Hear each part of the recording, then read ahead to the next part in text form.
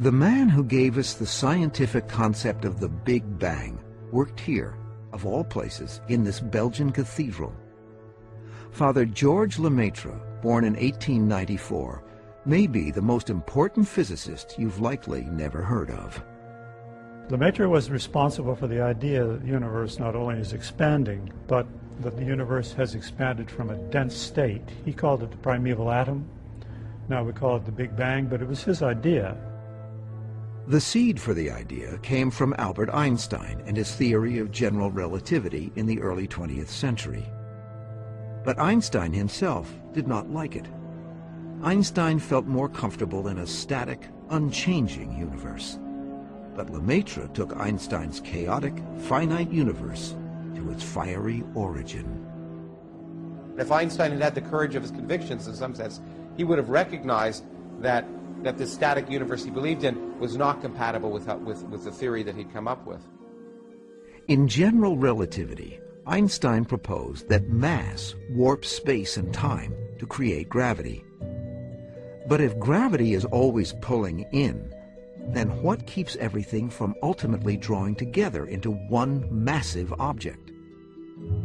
Einstein believed there must be another equal counterforce pushing out in opposition to gravity, keeping the eternal universe in perfect balance.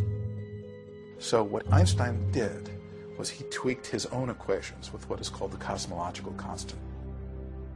But Einstein was wrong. There was no yin to gravity's yang. Lemaitre correctly believed that there was no cosmological constant. Instead, he found evidence of an expanding universe in Einstein's theories as he studied them in the mid-1920s.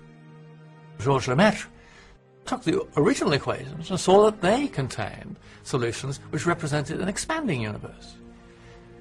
And of course, not too long after that, Edwin Hubble comes along and by his observation shows that the universe actually is expanding. But what was behind this expansion that overcame the push of gravity? Lemaitre proposed something absolutely radical.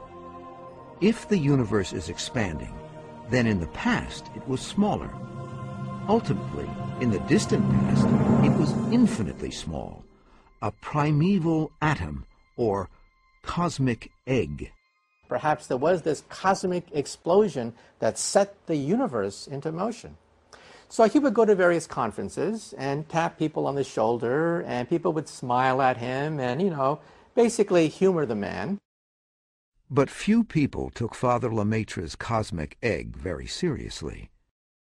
Nobody really paid attention to Lemaitre for a very long time because he considered saying, this is just sort of somewhat wild stuff.